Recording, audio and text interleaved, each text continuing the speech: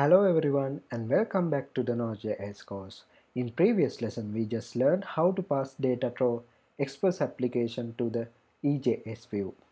Now we are going to pass array from Express application to the EJS view. What I am going to go ahead and do is show some blog post below of this all blocks label. The first step that we want to do is go to the route handler of our home page, that is this root path, and then we can create the array.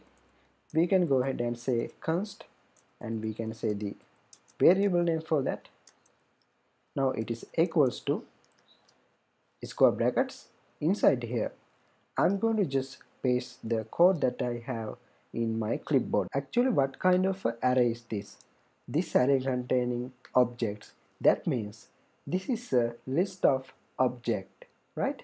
And each object will contain title and the snippet. You can use whatever title or maybe snippet, but you can get this file inside of resources, right? Now I'm going to replace this object with our variable name of this constant. I can say blocks here. Right, now we are passing this array to our index.ejs view. Now I'm going to show my blocks inside of this div. Below of this all blocks, that means this label, we can output that. First of all, I'm going to check whether there is a blocks using if statement.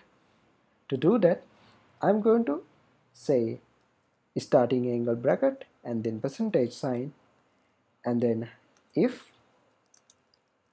Now I'm checking whether blocks dot length is higher than 0, that means there is blocks to show, and I'm going to start the braces.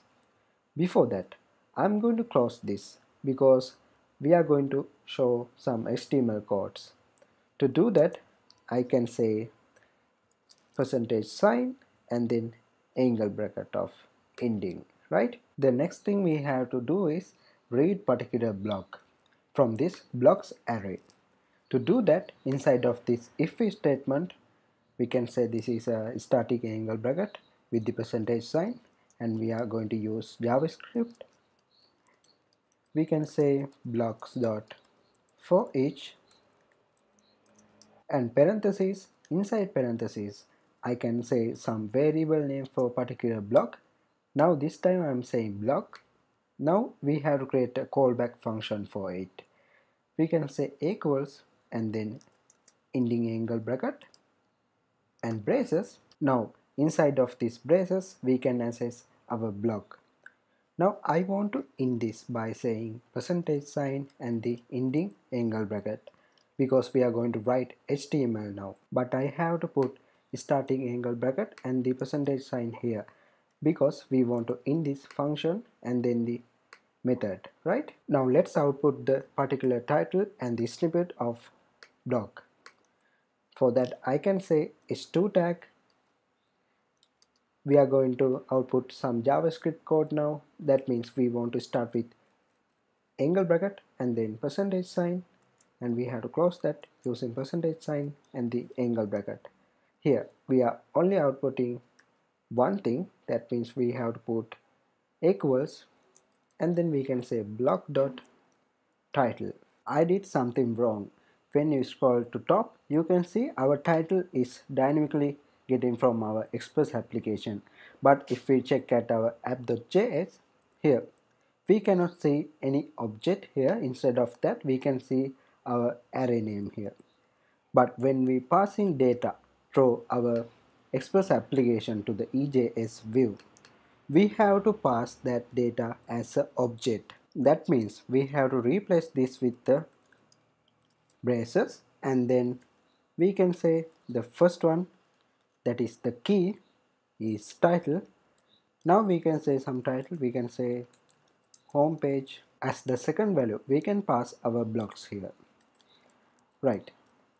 We can go to index.ejs. Now we want to output our snippet. For that I am going to use p tag, and we can output that using JavaScript. We can say static angle bracket and then percentage sign and we have to in that. We have to say equals. Now we can say block.snippet, right? Now in your terminal type nodeman app, otherwise nodeman app.js, that means this file name. There is another error. That means we didn't close our if statement. To close that, we can say JavaScript code starting angle bracket and then percentage sign, and in that. Finally, we can say percentage sign and then ending angle bracket. Now open your browser, click refresh, you can see your particular blog. Let's go back to the code. For now, I'm going to say class for this because we are going to customize this page using CSS. Here I can say title, and the second one p tag, that is snippet. Alright, what if there are no blocks? Let's go to our app.js and delete these objects and run that again. Now we can see nothing because we are checking there is a block available using this if statement, but if there is a no block, we can use else statement. Now we can say starting angle bracket and same thing, we can say else and then braces. Now we have to close this middle of braces by saying percentage sign and the ending angle bracket.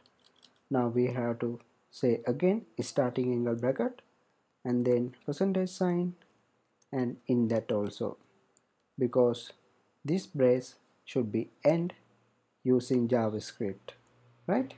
Now we can use p tag to show there are no blocks,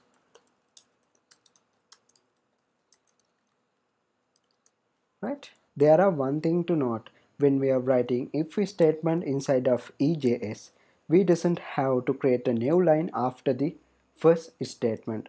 Here we are having if statement, after that we have a new line and having else statement. Actually we can't do that because it will end up with the error. To fix that, all we have to do is go to up and type else here, and we have to start the brace like this, and we have to delete the last one in dim1. We can delete this line. Now this is fine, we can run that.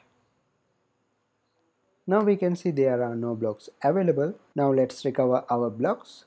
Here I'm going to press Command and Z to recover and save that and run again. Here we can see our blocks. If we insert element now, there are only h2 tags and p tags only, but we can't see any kind of a loop because this is a HTML file. That means EJS view engine will take the process and will identify what happening through the our express application data and with the view of EJS. Also, EJS view engine available in the server, and it will take all process by reading what process should I do, and it will read all data that received from the express application. It will completely process out and give the output as a new HTML file like this. Okay, that is it for this lecture, and I'll see you in the next lecture.